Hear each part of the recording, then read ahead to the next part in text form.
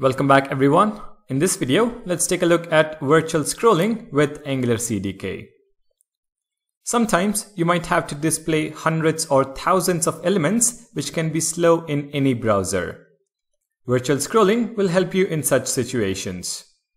With virtual scrolling, you can display large lists of elements performantly by only rendering the items that fit on the screen.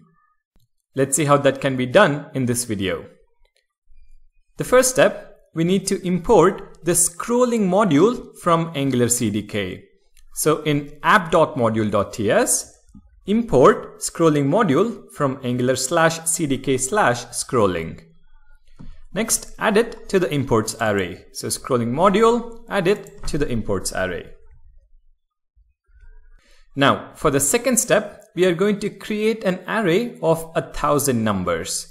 So in the component class, which is app.component.ts file, I'm going to create a new property, numbers, which is going to be an array.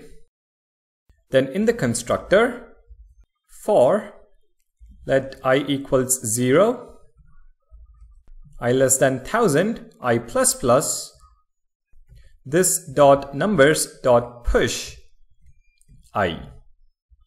Alright, now that we have a huge list of numbers, let's render them in the HTML.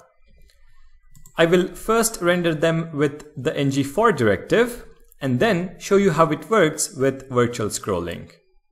So in the HTML, add a div tag and then add the ng-for directive. ng-for is equal to let number of numbers. And then we simply render the number. I'm also going to add a bit of styling to this div tag. So open app.css and add a class called number with display flex, justify content center, align items center. Let's go with a border, 2 pixels solid maroon, and then box sizing, border box. And back in the HTML, I'm going to add the class number.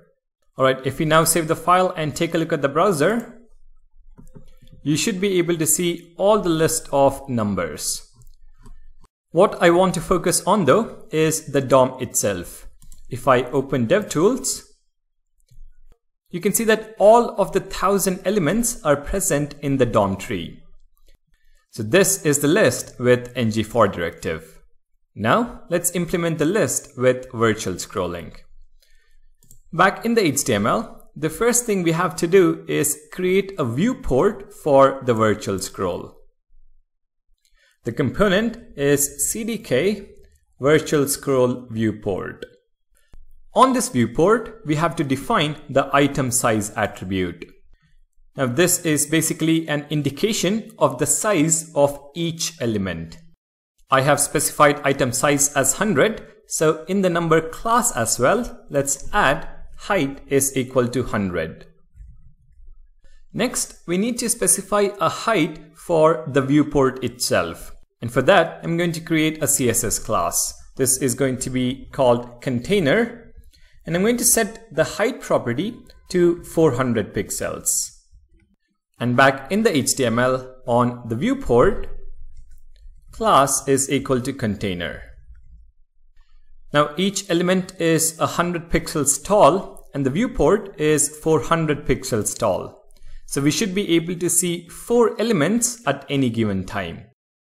Back in the HTML, I'm going to move this div tag within the viewport. Now for the actual list of numbers, we do the same as what we did before with ng-for. The only difference now is that we are going to use CDK virtual for instead of ng-for.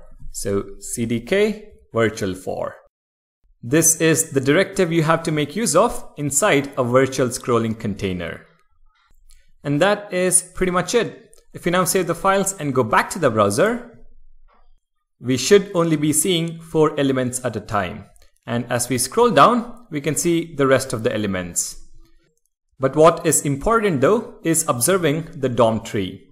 You can see that instead of rendering all the 1000 elements, we are now rendering only a handful of them. As you scroll, the DOM nodes update to reflect the numbers being displayed. So this way, we can implement a more performant list to display items.